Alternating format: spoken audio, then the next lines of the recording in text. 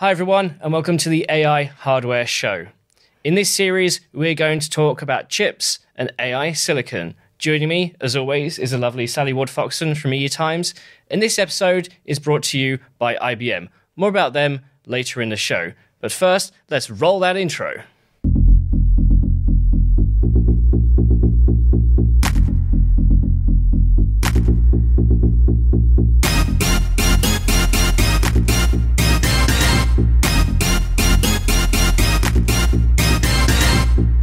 This episode is sponsored by IBM. Did you realize that IBM is in AI hardware? If you didn't, then you should be watching more of this channel. Don't forget to like and subscribe. But we'll hear more about IBM later in the episode. So welcome everybody to the inaugural AI Hardware Show. Sally, so good to see you again. Great to be here. I've got Sally on here because she is the AI expert at EU Times. She's so down to earth, she won't tell you that she is. But in preparation for this series, I asked her, how many AI company chips do you follow? Because my list is about 70. Mine's closer to 80, but I follow a lot of companies that don't make AI accelerators that just run AI on their hardware as well. So it's a lot, right? It's we had to pick and choose which hardware to actually talk about. It was tough to cross them off the list towards the end, but you'll have to keep watching to find out who made it. We're planning plenty of episodes for this. This is a 2023 edition of the show. Next year, hopefully 2024 and 2025. This is a very fast-paced space. I mean, I can barely keep up. There'll be more companies for sure. While we're filming, more companies are popping up. Of course. So absolutely. Or maybe some companies will fall by the wayside. Well, we'll find out about that, yeah. Next episode, yeah. We've had to already change scripts in the last week because of that. Things move quickly. So to start off this episode, I'm going to talk about a couple of minutes on the Google TPU. TPU, Tensor Processing Unit. It's hard to not talk about AI chips and hardware without mentioning the behemoth that is Google. At the same time, they are quite hard to talk about because Google has this weird ability to only mention the chips publicly about a year or so after they've been in use. Today, Google's latest public announcement has been around its fourth generation TPU, the Tensor Processing Unit with custom designed silicon specifically for Google's internal machine learning workloads.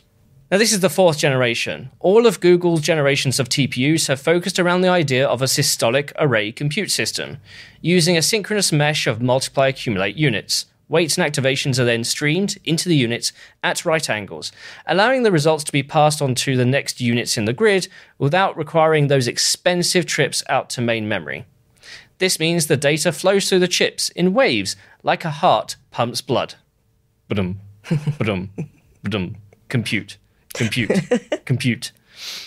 Systolic arrays are good for large blocks of compute, and you can make a large 512 by 512 array to get the job done. But an array that large wastes power, especially if it makes more sense to calculate matrices that are much smaller than the array dimensions. However, you make the array dimensions way too small, and there's no real speed up as you're still transferring data, which is the benefit of a systolic array.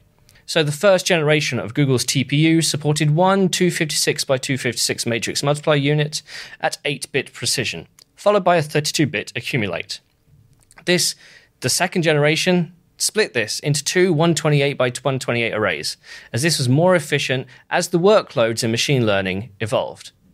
Now, in its fourth generation, each TPU v4 has 4 of those 128 by 128 systolic arrays, but they're now capable of bfloat 16 inputs with FP32 accumulation. They each have 32 gigabytes of HBM2 and up to 192 watts per chip. Google can put up to 4,096 chips together into what they call a pod for 1.1 exaops of BF16 or int8 compute. These are available in the cloud today. Up next, Sally's got a fun GPU. Let's take a look at the GPU against which all other AI chips are measured today, the NVIDIA A100. This is NVIDIA's current generation hardware based on its Ampere architecture with the third generation of Tensor Core. When it was released, this chip was said to be the biggest generational leap in NVIDIA's history, with 20x the performance of the previous Volta generation. It has double the HBM memory of the previous gen, with 2 terabytes per second memory bandwidth. This generation introduced the TF32 number format, NVIDIA said at the time that this is the right balance of precision versus accuracy and improves the throughput versus single precision, which was previously used for most training jobs. Performance on the new TF32 format is 156 teraflops. For in-date inference, peak performance is 624 TOPS. NVIDIA also added new sparsity features to the tensor cores for Ampere, so it supports fine-grained structured sparsity. This means it can go even faster on sparse matrices or tensors where there are lots of zeros. It can double the throughput. A100 also introduced a feature called multi-instance GPU, or MIG. The idea is that since this chip is way bigger than needed to do inference on smaller networks, you can effectively break it into as many as 7 smaller GPUs of different sizes and run multiple smaller models simultaneously without having to share memory bandwidth or cache. A100 also features upgraded NVLink and NVSwitch interconnect to bring its GPU to GPU bandwidth to 600 gigabytes per second. A100 is widely used today in AI training and inference in the data center at enterprise scale, in hyperscale installations, and in supercomputers. So up next is a chip I've actually been touching recently. Very, very rarely that we touch chips in this industry. Unless it's been in your mouth. Yeah, unless I've had a big chomp. But this one is IBM's Artificial Intelligence Unit. Now, IBM has this AI hardware center. You may or may not have heard of it. It's had about $2 billion of funding, plus a little bit more from the state. And as part of that, they have 4 pillars of research which they're doing, one of which is towards this sort of low-precision digital compute, which has culminated in the 3rd generation of its new AI IP. This IP they've put into what is a 5-nanometer chip called the Artificial Intelligence Unit, the AIU. And what's special about this chip is that it supports instructions down to int2 inference. That's 2-bit inference. I mean, it does the 16 and 32-bit stuff as well, and it's meant to do training and inference. But the fact that it does int2, I essentially asked the question, what about int1? And they said, research still going on. Right now, this chip is still in the prototype phase. They have silicon. They're in the process of building a software stack. It's going to go into IBM Cloud for IBM's B2B customers. But in the longer term, they're going to essentially make it more freely available to those sorts of B2B units, either to deploy on-prem or in the cloud, or a hybrid of the two. IBM's a big proponent of this, sort of hybrid cloud. The chip itself is essentially a bigger version of the IP we see in the IBM Z16 processor, where that has 1 core and does mostly transactional inference for big financial workloads. This is 32 cores, and it's more dedicated to essentially where NVIDIA's T4 or A10 currently plays in. So we're looking at a maximum of 75 watts. It uses LPDDR4 or 5. I didn't actually get a clear answer when I asked. But they're showing impressive tops and tops per watt numbers. We're going to get more detail about the speeds and feeds next year. But this is undoubtedly going to be the first chip from the collaboration. And then today's show sponsor is actually IBM. This episode is sponsored by IBM. IBM has spent more than $2 billion on its AI hardware center, focusing on digital cores, analog cores, heterogeneous integration, and test bed systems. If you're interested in getting involved in AI, either academic or commercial, then IBM's AI Hardware Center is a great place to be in order to combine both knowledge about hardware and software, full stack solutions, all that lovely stuff. Plenty of videos on this channel have been sponsored by IBM about their AI strategy. I highly suggest you go check them out or click in the links in the video description below. Could China's answer to NVIDIA be set to beat the GPU giant at its own game? Startup Biren has developed its own GPU technology for AI training and inference in the data center. The flagship BR100 uses 2 identical chiplets plus 4 stacks of HBM2E. The performance is 2 petaops for Int8 or 265 teraflops for FP32. Biren also has a new number format it's using, which it calls TF32+, which is E8M15. It's more precise than NVIDIA's TF32 format, but it also simplifies the design of Biren's tensor core because it can reuse the BF16 multiplier. Using chiplets for the design meant Biren could break the reticle limit but retain yield advantages that come with smaller die to reduce cost.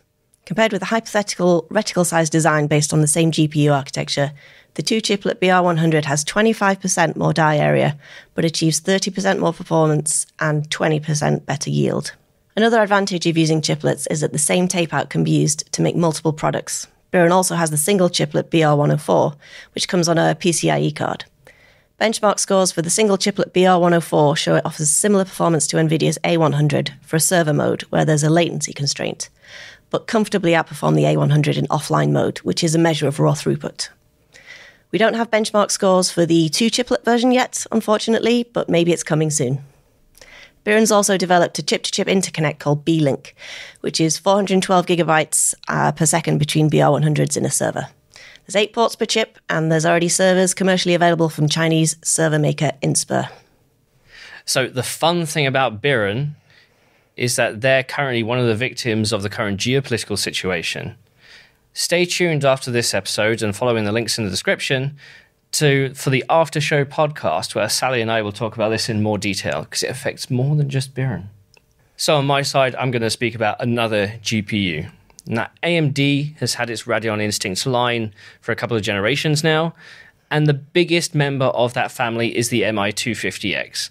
Now, in high-performance computing, it's hard to move.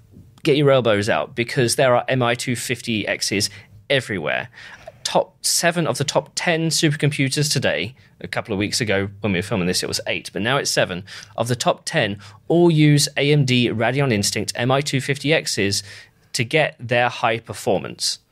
This is all using HP Craze Shasta system with a slingshot architecture, but also these systems occupy some top spots in the Green 500 as well. One of their big overriding features is that the MI250X is 2 chiplets in one package. So your peak throughput in FP64 is 93.7 teraflops. Now that is pretty much insane in a single chip. Very few other solutions can provide this. Now, is FP64 really relevant when it comes to AI? Perhaps not. Nobody really needs that much precision, but these chips do support lower precision modes. The only downside here, that reason why AMD is focusing this chip more on, say, high-performance compute than AI, is the software stack. AMD's been slowly improving its software stack, which it calls ROCm. It's now version ROCm 5, to go out and do both AI and HPC workloads. We're going to see more GPUs dedicated to AI in the future from AMD, but right now they're the king of the game when it comes to FP64 compute. Later on in this series, I'll perhaps be mentioning the MI300 next generation, which is set to be more of an APU-style CPU, GPU, and I/O, which may be better suited for those AI calculations. Now, come on, Sally, save me. Let's talk about some inference. Here we go to the edge. We're gonna go straight to the edge. That needs to be a soundbite. Oh, here we go to the edge. To the edge. Cool. Yeah. EdgeQ is making a 5G base station on a chip. The reason we're including it here on the AI hardware show is that it has on-chip accelerators, which exploit some of the similarities between 5G and AI workloads in order to accelerate both. EdgeQ has 50 identical signal processing cores on its chip. These are RISC-V cores licensed from Andes. Because they're RISC-V cores, the instruction set is, of course, customizable. If you can add your own instructions, of course, that means you can save power because you can reduce the number of cycles you need for certain mathematical operations. EdgeQ's added its own instructions for wireless communications for things like fast Fourier transform and matrix multiplication of complex numbers. The good news is the instructions they added for the 5G part can also be used for AI acceleration. That part comes almost for free. EdgeQ multiplexes the workloads together using processor cycles in between 5G transmissions to run the AI part. Why do we need AI in 5G infrastructure? It's used for things like detecting unusual network behavior that could be some form of malicious attack. But EdgeQ says it's also considering client-side applications for the same silicon, so something like a robot that runs AI but also communicates via 5G. The company has eval boards available now. So thanks, everyone. That's our first episode of the AI Hardware Show. Thanks, Sally. Stay tuned. We've got plenty more episodes coming. And if you've reached it this far, don't turn off just yet. Coming up is also a podcast where we're talking about these 6 AI chips and companies and go into detail, a bit more freeform about what we actually think about what's going on here. So again, stay tuned and thank you, Sally. Thank you. Let's do it.